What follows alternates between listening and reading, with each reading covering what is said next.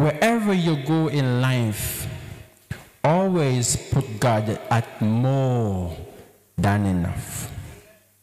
Don't place God at no beginning. Don't place God at no ending. Place God before your beginning, because He's not your beginning. God is not present. If God is present, then someone can come to fight you. God must be omnipresent. That means before some attack come, He already finished the course. Are you there?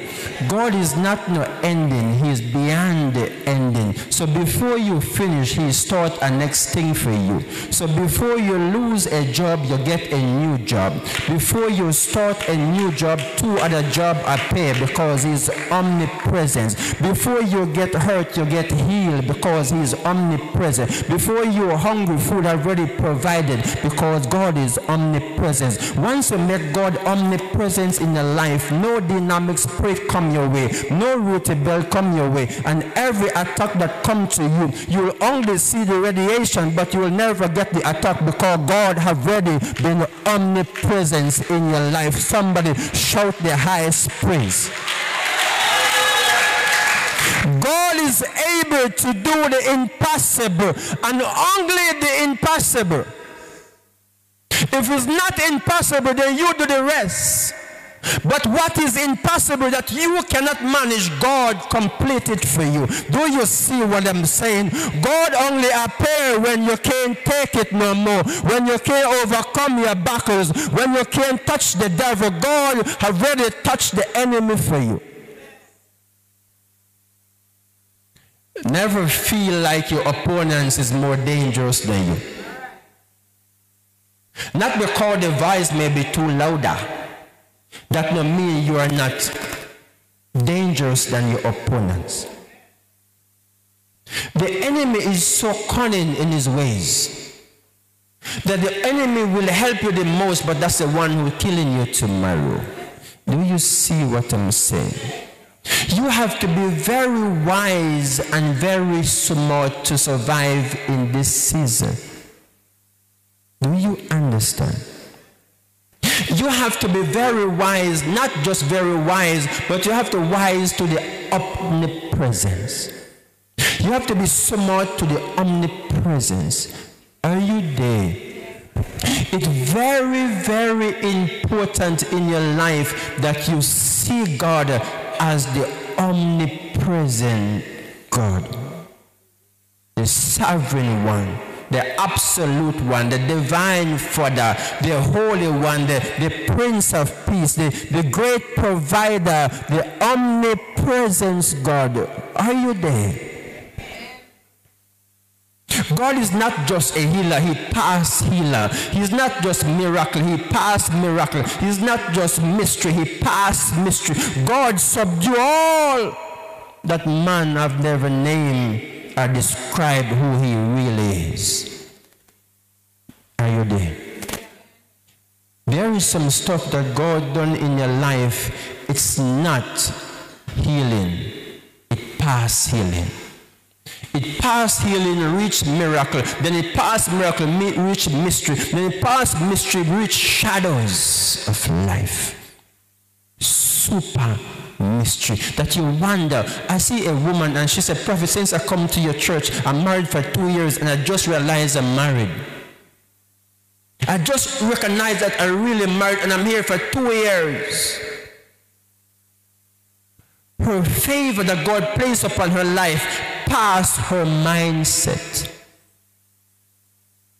Some of you working for 2 years or 1 year and you just realize you're working because God have subdued, surpass your thinking, surpass your thoughts.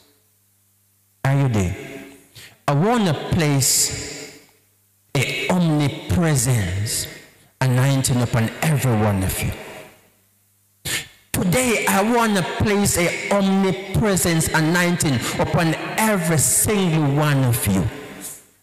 Wherever wherever you go in life, in all your endeavors in life, I command the omnipresence of Almighty God. Before you reach the embassy, the consular call the security to send you to look in the line if they see Mars Stormer, if they see Mrs. Jones, because we're waiting from morning to give her the visa. Can she reach yet? Are you there? It's not that people is not in the line. It's that you are the anointing that walk with the omnipresence. So before they call the majority, your name have already been called. Are you there? The omnipresence of Almighty God will continue to flow supernaturally upon your life.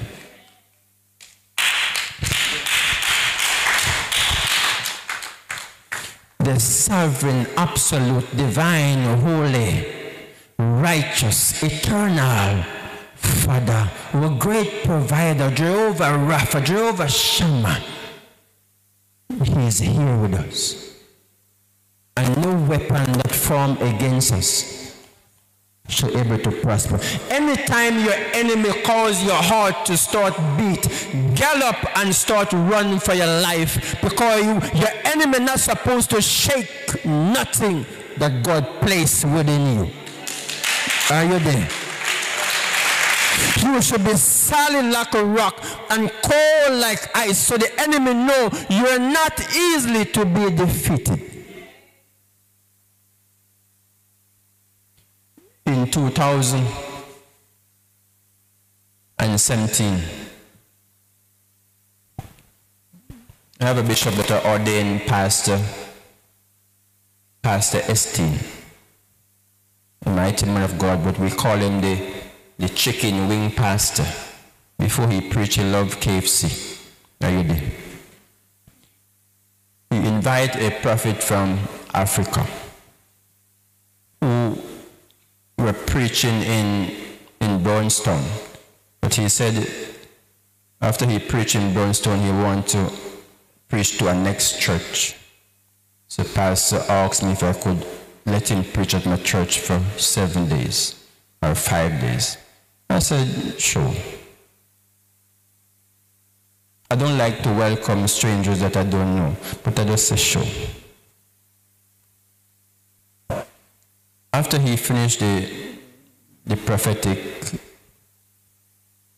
crusade in Brownstone, he headed to my church.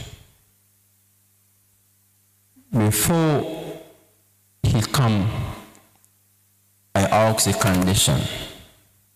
He said they don't want nothing. He just want to preach for a couple of days, do God work and go back home. But all I need to do is provide like a food for him and somewhere to stay. I asked a sister to put him up. When he come, he said he don't stay at People Yard. He want a hotel with a pool.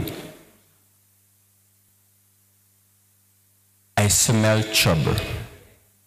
But I still said, since he's here, and we have already told the people, let's have him. I go at the hotel and I pay for the room for 7 days. $8,000 per night. 8 by 7 is how much? Plus, every morning I have to leave my wife in the bed, get his breakfast, get his lunch, get his dinner. Then he said he need grapes, he need orange, he need banana, he need pawpaw. I have to get his fruits.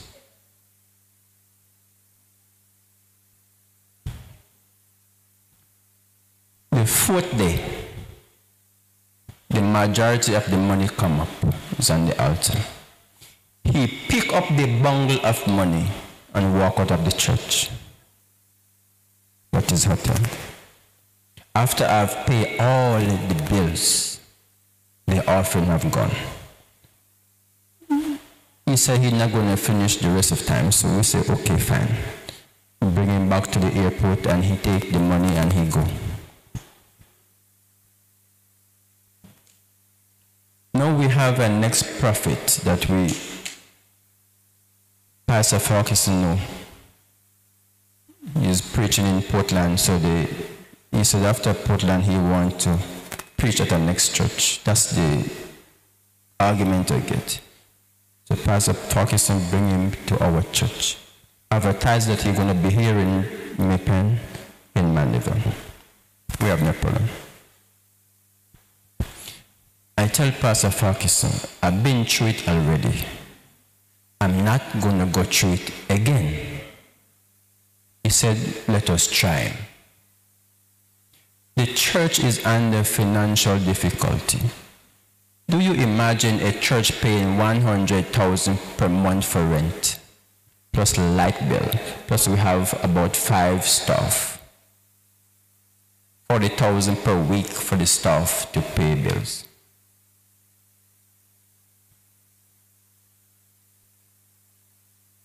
The church looking for a mighty move of God.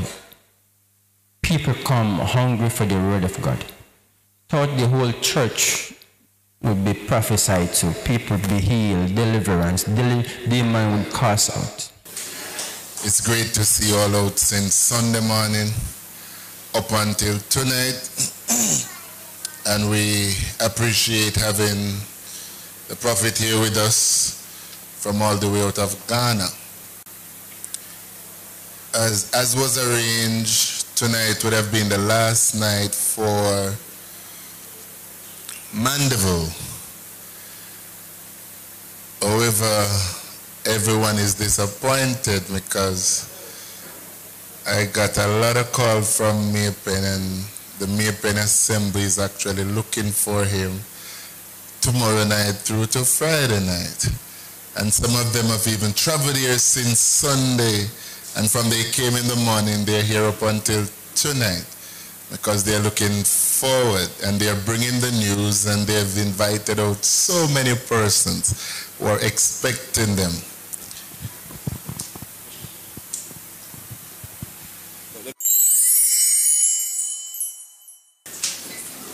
Sit down. Let me say the hand of those who are from Mipen. Oh, wonderful. So there's nobody here to stone me. Let me tell you what happened. I'm the one who should have organized the itinerary and give the different persons the dates.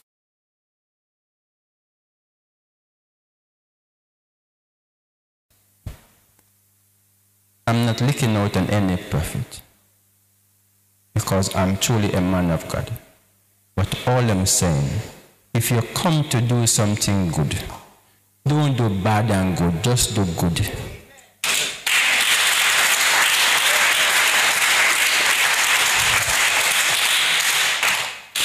He come on the first night, he prophesied, whatever, go back to his hotel.